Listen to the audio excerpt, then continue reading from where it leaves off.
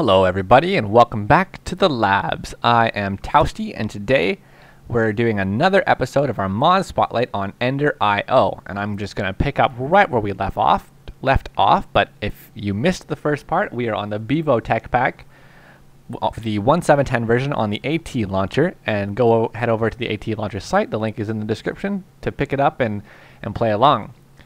Once again, I'm going to give you this disclaimer for people just joining us that these wings are not from EnderIO. They are from XG Utilities. I'm only wearing them because I like the flight it gives me without having to be in creative. I find that I break a lot of stuff by accident by clicking on when I'm in creative, and it drives me insane. So that's why I have these wings on. Let's begin. So last time we ended by showing you the energy conduit, the high tier, which is the same as the rest of them, the energy conduit, and the item conduit. I did forget to show you that, like the item conduit, you can right-click on the face of the energy conduit and set how it interacts with redstone, set a signal color, which I'll go over in a little bit, and set its mode. By default, it's on in and out, and that works for most things. However, in the case of our little generation system here, I don't want the power to be bouncing back and forth like it is right now. So I'm just going to leave it on extract, and that'll make sure that it just pulls out power instead of letting it go back and forth to these two capacitor banks. So we left off looking at some item conduit. What I'm going to do is I'm just going to show you real quick a couple of the other upgrades in the conduit. We already saw the speed upgrade, which lets you put 15 in here, and when I click the button, it'll start extracting everything. Now what I'm also going to show you is the item filter. If there is a basic version which lets you choose a whitelist and whether or not it's going to match or ignore metadata, a whitelist or blacklist. Lets you choose the channel and everything is the default. And lets you have a filter of up to 5 items. That's all well and good, but there is also the advanced filter. The advanced filter is some paper, a head of some sort, and some redstone. And the basic one is some paper and a hopper. So if you get your holes, come on. If you get a hold of some skulls or some heads or whatever you can find, even if they are your own, I believe you can just kill yourself over and over and get these. You can create yourself a whole bunch of these item filters rather cheaply, but the heads are definitely the difficult part. The advanced ones allow you to do a whitelist and a blacklist, allow you to use the OR dictionary. If you don't know what that is, it's one of my most favorite upgrades that Forge has added into their system. In the last recent year, couple versions of Minecraft or so, where you can say what type of item something is in your code, and it'll link up to other kinds of it. So for example, I can say I have copper in my mod, then somebody else can say they have copper in their mod, and by linking it into the Forge dictionary, you can say, hey, well, these are both copper, this can be anybody's copper that's linked like this can be used in my mod. So that might not make sense. Basically, you'll see I have a ton of different kinds of copper here. We got forestry, we got IC2, we got mechanism, we got Tinker's Construct, Flax Spirit, steam power, blue power, thermal foundation, all this good stuff, forestry. You can see pretty quickly that would get annoying to have to filter all those out. Thankfully, most of them, if not all of them, are registered in the Forge OR dictionary, which you can see here, which means Industrial Craft 2 copper can be used in any recipe that is used by pretty much any other copper like this that's registered in the dictionary. That way, if I put a piece of copper, which I have here, into my advanced item filter,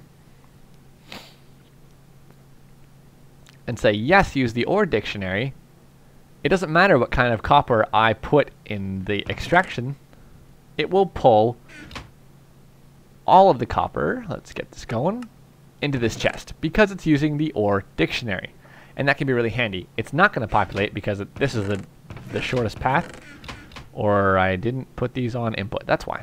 Great. So let's put this on insert. Sorry, let's pull this out first, then put it on insert. Derp. There we go. So now you'll see all the copper populated in here, as well as some other stuff that wasn't really supposed to. All right, so we've got our filter, we've got our insert, we've got our copper, easy peasy. So that's what the advanced item filters give you the benefit of, as well as matching or ignoring NBT data. So this gives you a lot of options for sorting different things. Then you have this sticky mode. Now, when you have it set to sticky mode, the items that are in the filter will only be sent this way. So, or other sticky outputs, as you can see it says. But basically what that means is even though I have copper maybe on this filter, or not at all, let's put it on this filter just to make this show off a little bit. Yeah, there we go. Sorry. Oh, okay. So I've got my copper in here. Let's take a couple and show them off over here. I got copper on this with an enabled OR dictionary. Even if I put these in here, they're not going to go, or they shouldn't go. They should all go in here, like that. Yeah, sorry, that was just being a little weird. So even though I've got copper in here, I got it set on insert.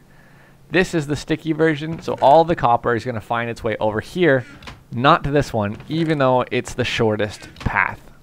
That's what sticky does. It's handy, but I find it's a little difficult to work with at times. I would rather set priorities and just certain filters on things, but we'll get into that. So that's what sticky does if you're curious. I haven't found it to be that useful for my builds and the way that I work, but I can see how it's handy, especially if you're doing things like a trash bin or something like that, and you can just say, get all the cobble over here regardless of where it goes. So that's that. The other thing you can do that I just talked about is this priority. You can set the priority of the path that it's on.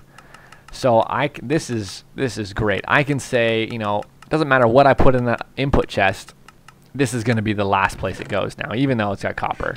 So long as I turn off my sticky mode, which I did, I can put loads of copper in here, and what's it doing? Let's just set this to input. It'll fire it over there because this is set at such a low priority, and that can be really, really handy. You can make this sort of the last path that it's going to go down, or you can make it the most important path. All right, so that's great. So that is the item conduits. Now, again, they're made in a way that I will show you what the ingredients for, but before we leave the conduits to do that, we're also going to look at the fluid conduits. EnderIO has, like the power conduits, 3 kinds of fluid conduits.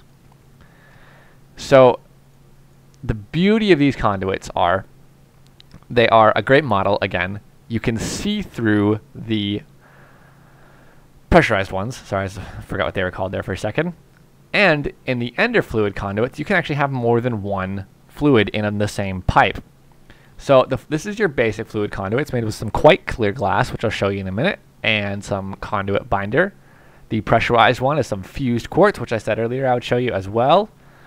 And the Ender fluid conduit is a couple of fused quartz and a vibrant alloy, which I will also be showing you and is used in the recipe for the best energy conduits that this mod has.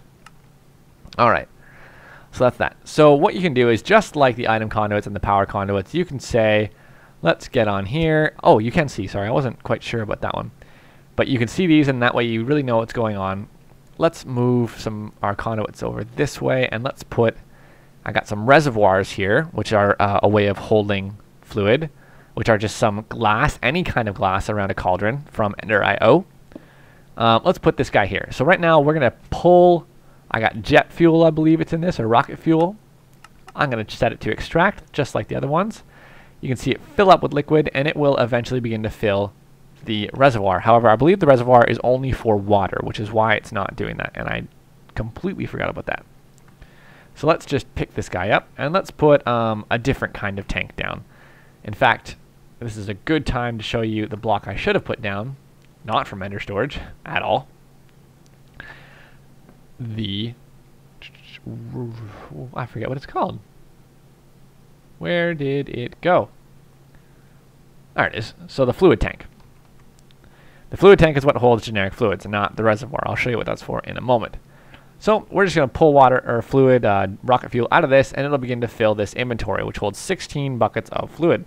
And then just like the other blocks, we can configure this to how it accepts and whether it pushes or pulls the fluid out of it, just like the other EnderIO blocks. All right.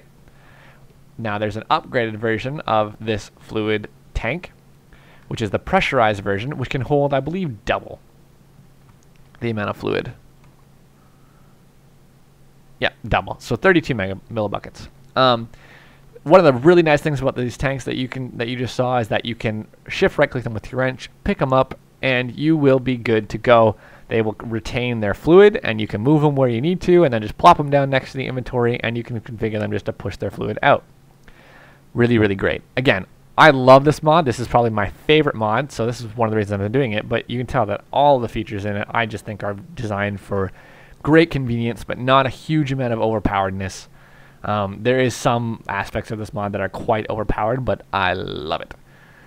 So that is the fluid tanks and the basic fluid conduits. The pressurized fluid conduits act very much the same way as the basic ones, except they move fluids faster and more fluid at a time, which can be really handy if you're going far distances or you have a fluid that uses maybe a lot, or a machine that uses a lot of fluid and needs to get it pumped in quick. That's where these guys come in handy.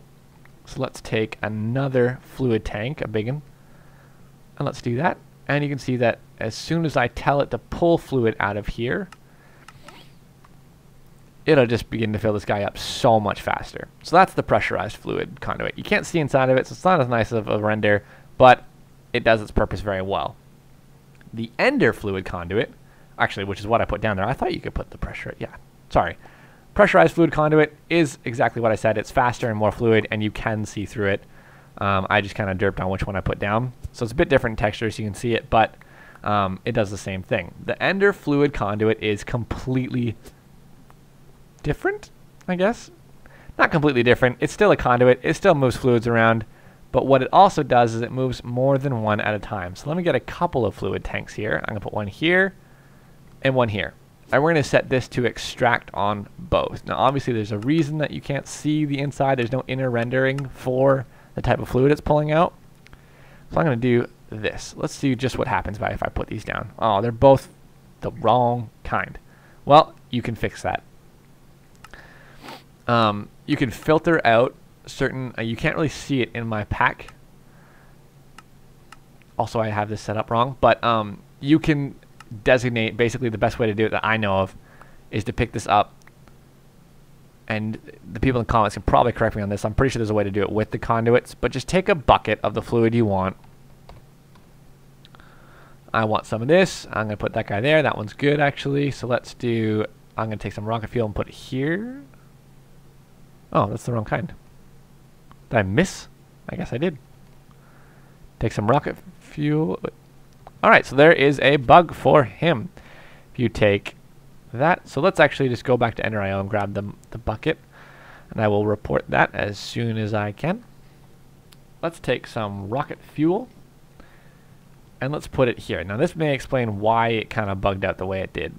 If I put this guy down, nothing. So there's actually a bug. When you pull EnderIO fluid out of these creative tanks from thermal expansion, it seems to create the same fluid every time. Yeah, that just shouldn't happen. But that's the idea. You can do 2 liquids at one time. And I know this has not been the greatest example because it didn't work, but I will show you at the end another way, just using actual tanks. Okay. Actually, you know what? Let me show you now before I forget. Put this guy down here. I'm going to put one on here like this. And then I'm going to take another fluid tank, put him here, and I'm just going to put a bucket of water in just to set the kind that it is so it doesn't fill up. This way it only takes on regular water. And then I'm going to show you the reservoir. This is the last sort of fluid handling device that I'm going to show you before we move on to the vat. Now, reservoirs are a multi-block structure that hold water. Basically what happens is you make this square with them, and if you put 2 buckets of water in, it creates, just like a normal 2 buckets of water can, an infinite source of water. So it'll continually fill up the reservoir. And this is great. Now if you shift right click it with a wrench, you see this blue arrow. Not the prettiest render in the world, but it serves its purpose. Now the tank is actually pushing the fluid out of it.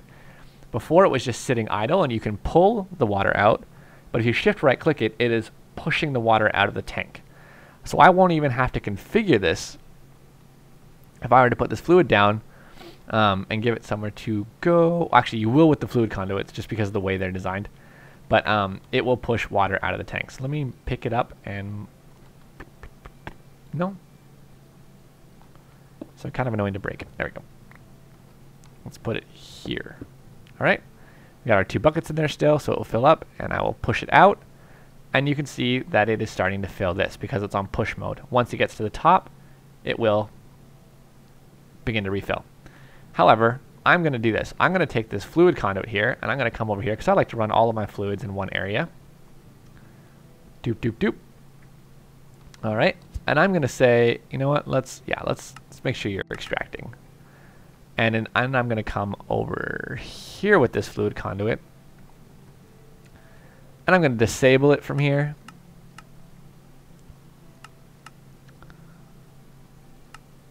There we go. Sorry.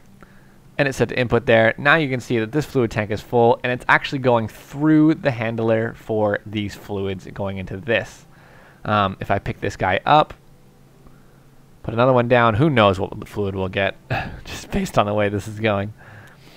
There we go. We got some water going in there as well, but if I were to take that out and predetermine it with a bucket of the nutrient distillation, it would send it both across the same pipe and go in the right place. So really, really handy, especially if you're moving like in a BDCarft refinery. You can move fluid or fuel and water into not a refinery, sorry, into a combustion engine using the same pipe. So that saves you a face, and that can be really, really handy. And they're high pressure, high powered pipes, and they move a lot at one time. So that's really, really handy. So moving on though, that is extra utilities that are not EnderIO. Let's take a quick look at the vat. Well, yes, let's finish our conduits. I keep forgetting I have other conduits. Before we leave them, we're going to look at the redstone conduits. These are the last kind of conduits from EnderIO that I'm going to cover. And I believe the last ones overall. Let's just make sure I didn't miss anything. Yes. Okay. Oh, I forgot to show you this filter. The existing item filter is for the item conduit. I meant to put that in there. Basically, it filters it so that only items that already exist in that inventory will be put in it. So if I have a chest full of cobblestone and I tell a chest to extract my wood from that inventory, it won't move it to the chest full of cobblestone. It will only put cobblestone in that chest because that's what already exists there. So that is a very, very handy little mod. Or filter, sorry. All right. So the last conduit that I'm going to look at is the redstone conduit. You have 2 different kinds. You have the insulated redstone and the uninsulated redstone. Now, the insulated redstone conduit is designed to not interact with the stuff around it unless you tell it to. So, for example, I have, let's not show that off just yet. Let's take one of these fluid tanks and plop it on there. Now, this will take a signal or not. It depends on what I want it to do. But you could attach one of these redstone conduits and say a lever to it. Let's reset that. I don't know why it's like that. And attach a lever to it, and it would move the redstone signal along the conduit. And there we go. So now this would be getting a redstone signal. And to show that off a little bit better, let's get a lamp. Excuse me, I am about to sneeze. Don't you just hate it when the sneeze doesn't come? Well, we're back, and I did not get a chance to sneeze. Oh well. So if I hook this up to the lamp here, you'll see, there we go. So this is the redstone conduit. This is the insulated conduit. This will just, it won't connect to blocks next to it. It'll just provide a redstone signal without having to. That's the beauty of the uninsulated one. The insulated ones need to have a connection. So you'll see it connects there. But I could take it and disable the connection, and it'll turn off. That's the beauty of the insulated ones. You have a bit more control over them that way. So you might have seen when I put the redstone lamp down, I have to fix it like that, the red band around this. Now this is not a design because it's a redstone conduit. This is part of all of the conduits designs, and I've been skipping over what they do. So all of the conduits have this color system. The item conduits have it, and the power conduits have it, and I believe, yeah, the fluid conduits have it as well. Now this is a particularly handy feature that I love. What this allows you to do is to create little separated networks within the same conduit system. So for example, if I had 3 chests here, like that, and I had them all connected with my item conduits, I could have them all running through the same line, but set up in network separated by each other. Like this one would only extract and send to this one because they were on the same network. And you do that with these colored filters. So this one is set to the green channel. This one is set to the green channel. If I were to change these ones to brown and brown, nothing that I extracted from this would make it anywhere but into this chest. And I need to remove the filter for that to happen. Alright, so now we got our block of coal. It won't make it into these because they're not on the same little network.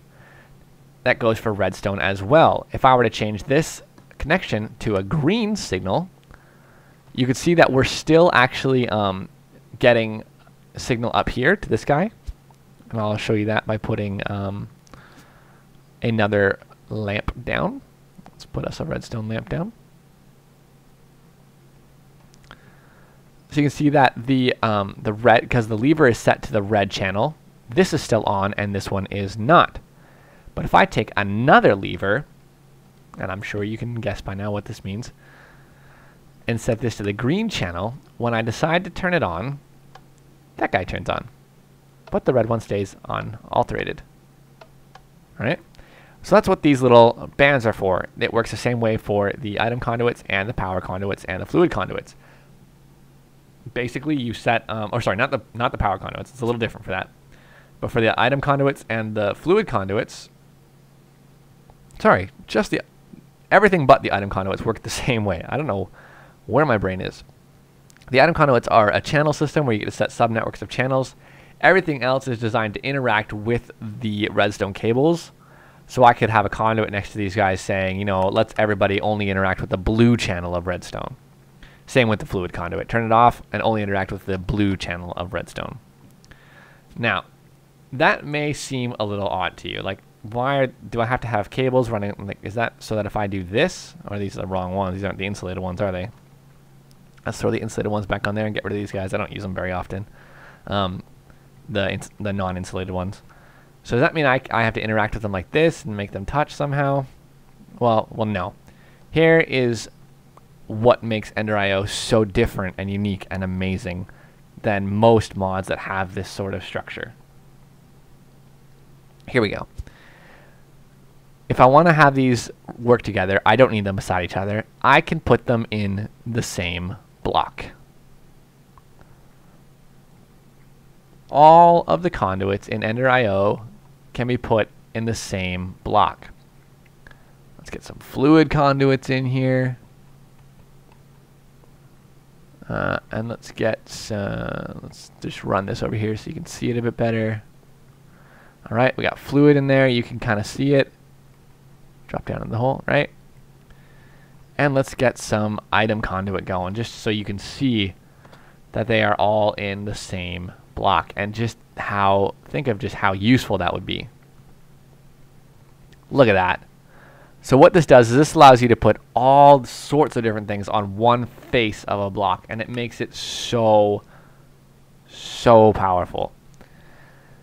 This redstone then, you might get upset because you think, well, that's going to interact with everything, it's going to cause problems. No, that's what these channels are for. You can separate it. You can say, this redstone conduit, I need to act on different blocks in the same area, but I only really want it to act on this one kind of conduit. Well, that's what these channels are for, and that's why they interact the way they do. When you right click on the face to configure it, you'll see you get tabs to choose what you're working with. And it is so handy. So those days before when you'd have to have cables running into all sorts of sides, this is really helpful for things like MFR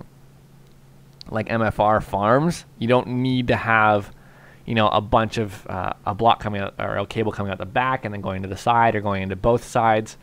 You just have this one side of your block being used. And it can be so helpful and just create these really powerful, compact little builds. That's why I used these when I automated my AE2 inscriber things in the AE2 Spotlight. I love these cables and these conduits. They're so good. But they are not the cheapest things in the world to make, which is why I am okay with them being as powerful as they are. in order to make them, we're going to get into a couple of the other machines in EnderIO. That would be the alloy smelter and the sag mill. So this is kind of like the processing system of EnderIO. And for the sake of my little setup here, I'm going to build it inside my base. I'm going to put my sag mill here, my alloy smelter here. I'm going to get a couple of chests. Let's get some big chests just for fun. Boom, boom. And we're going to look at these two guys. Now you can see they're already getting power, but because I've made my walls of my base out of capacitors, that's how they're getting power. And you can see that they hold 100,000 RF each, and that's kind of bog standard for the EnderIO blocks. However, for the sake of this, I showed you this earlier, you can put these capacitors in to upgrade them, and I'm going to do that just so you guys can see how fast these things can go. Actually, I will show you that in a second, just so you see how slow they are to begin with. So the sag mill is kind of like your grinding device. It is like pulverizers and macerators and stuff like that in IE2 or IC2 and TE4. It's like a lot of other machines. There's not a whole lot going on here differently, but there's a couple things. So what you can do is you can take ore, for example, and throw it in your machine, and it'll start to cook through it, and it will grind it down into a gold dust from EnderIO. Boom. Okay, so that's working on that. You can see how fast that goes. Let's put us an octadic capacitor in there, and look at this. It just begins to soar. Now, I've got this alloy smelter right beside it, and we're going to take a look at what that block is, and eventually we can use it to cook up our gold. So what I'm going to do is I'm going to take our configure IO, I'm going to look on this side, and I'm going to say output to that direction. Now our alloy smelter is going to start filling up with gold powder. And just so I can show you here, let's put this gold in this chest. I'm going to set this to input on this side. So it's going to keep this full so long as I got gold in here. It's going to pull the items from that chest. Awesome. You can see we got some copper here. That's because the EnderIO machines have secondary outputs.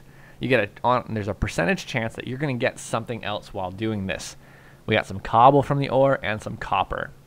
Now, you're going to see in a second here, this is not going very fast. I'm going to leave it like that on purpose for a second. Very shortly, we're going to fill up that slot. It's set to all smelting, which is, I'll show you in a second, but you'll see that when it's set to all smelting and one other mode, it's going to start to fill up these slots. The alloy smelter does 3 things at a time. So you'll see that it goes from 64 to 61, and this will increase to 15 when it's done its next work. That's because it smelts 3 things at a time. When you have items across here, it'll grab 1 from each or grab 3 from a stack, and it'll just slowly work through them all, so long as they're all the same. This is basically operating on strict furnace mode, and for the sake of saving space, I'm going to put this guy out to push that way. And we're going to give him an octadic capacitor, and we're going to see this chest start to fill up with gold very, very quickly, and eventually copper, and eventually stone. And that is going to work on that. Fully automated now. Good to go. Amazing. So some of the other things that this can do is you can put materials in here to modify this secondary and primary output. It can take flint. If I take some flint, you'll see if I hold shift on it, it says the sag mill grinding ball. Main output 120%, bonus output 125%, power reduction 15%. So this increases the efficiency, increases my yield of gold powder that I'm going to get out of the gold ore, and increases the yield of copper that I'm going to get, or also stone. If I stick them in there, you'll see that it'll start to work its way through. And what you can't actually see, I may have to, yeah, it might be my resource back. There's a red bar that fills up here. So these kind of have like a fuel type feature to them. They fill the red bar, and it'll slowly start to tick away at this use. The flint does not last that long. However, it is very, very easy to automate getting with a couple of machines and auto clickers and things like that. So you could get flint so fast from one piece of gravel. I mean, not so fast, but fast enough that you could throw it in this machine every once in a while with a bit of automation. So you can see it's increasing the amount of copper I'm getting. Flint's okay. But there is another thing that you can add to the sag mill, and that is the dark steel ball. You can see that it adds 150% output to the main output, it increases our bonus output by 200% and our power reduction by 30%. And they last a little bit longer, and they're not even that expensive.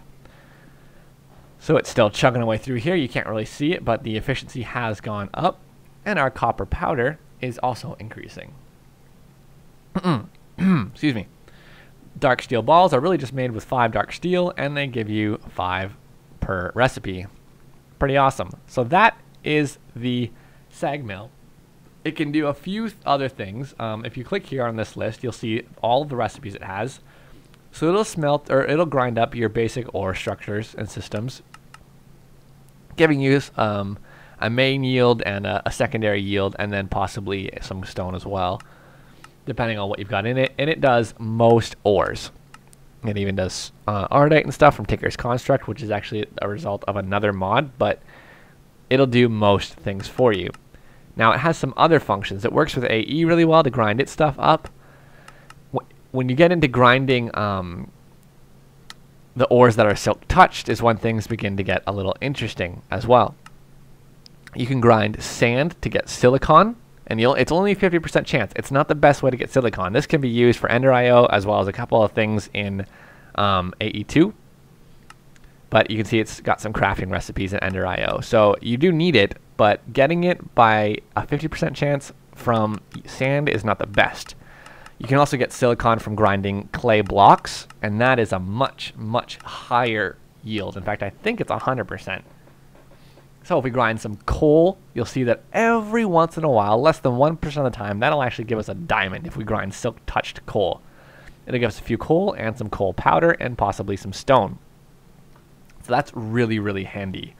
You grind some coal, every once in a while you'll actually get a second coal powder from it. Ferrous has got the secondary outputs that thermal expansion usually gives it as well. And we can grind our ingots back down and just cruising through here to see what else I can show you. Where's the clay blocks? Some charcoal will give us some pulverized charcoal. Obsidian, crushed obsidian from Railcraft, that'll give us the same set of dusts. You can take blocks of ores to smelt them into 9 dust. That can be handy if you need a lot of dust really fast from already refined things. Same with steel. Cruising to here, we can grind wood into wood pulp, which can be used to make paper and other things. I believe paper anyways. Let me just double check that. Cardboard boxes. Okay, so this is actually the wood pulp from forestry and can be used to make cardboard boxes from mechanism as well as a couple other things, but not paper. That's the wood stuff, the wood chips or whatever from thermal expansion. Let's just get caught up here because there's a couple that I wanted to show you. And you can do this as well. This is all in NEI. It works really well. There's nothing special about the install. Blaze powder will give you 4 blaze powder and possibly a sulfur. So if you're in dire need for sulfur, throw some dark steel ball and some blaze rods in there and you should get some rather quickly. You can take your stone bricks and break them back down into stone. Little things like that. Sandstone into sand and gravel into flint.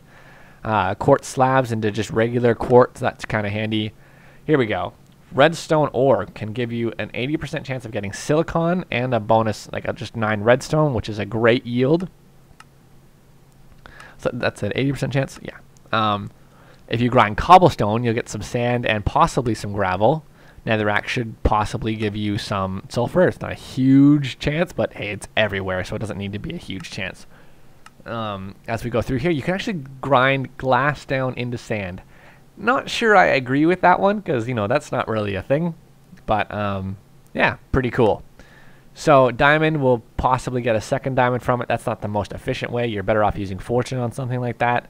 You can get your string back from wool. Bone meal, just vastly increase the yield of bone meal. Lapis can be handy as well. Here we go. We get to the quartz, and that'll possibly give you some Certus quartz. That's if you have AE2 installed. And the clay will give you an 80% chance of getting silicon. So that's a really good way of getting silicon, a lot better than sand. And we come back and we can get an extra couple seeds from our wheat. So that is the sag mill. A lot of recipes, really handy, really easy to use. Just stick your stuff in and go to town. All right, the alloy smelter. I'm going to plop another one of these down so that can keep working and I can show you guys how this works. I'm going to put this guy right here. The alloy smelter has 3 slots, as we've seen. It has the same recipes and configuration settings, but it has an extra button. Right now it's set to all smelting mode because the alloy smelter has 2 modes. it has a alloy mode and a furnace mode, and then the generic all mode. The thing about this is it will actually restrict you from putting things in that aren't alloy recipes. So if I just try to melt up some steel dust, excuse me. All right, guys, so we're going to wrap up there as soon as I'll finish off the alloy smelter next time. Just know that if you're playing with this and your stuff isn't going in properly, you're probably going to have to switch around this mode to make sure it's set to the right thing, and I'll explain that more later. But until next time, I know this is an abrupt finish, but I did not realize we are way over time. That's what happens when I split the episodes. I get lost and think I'm only at 12 minutes, and I'm actually at 30. So we're a bit over time today. Sorry about that. If you want to finish off this mod with me, come on back next time. We'll hopefully finish it up. If not, we'll have one more after that, and it's a great mod. Take your time to go play with it. I'll put the download in the description. And that will be all for today. So, I've been Tousty. You're watching Infinity Labs. Check us out next time for another mod spotlight on EnderIO. Have a good day, everybody. Deuces.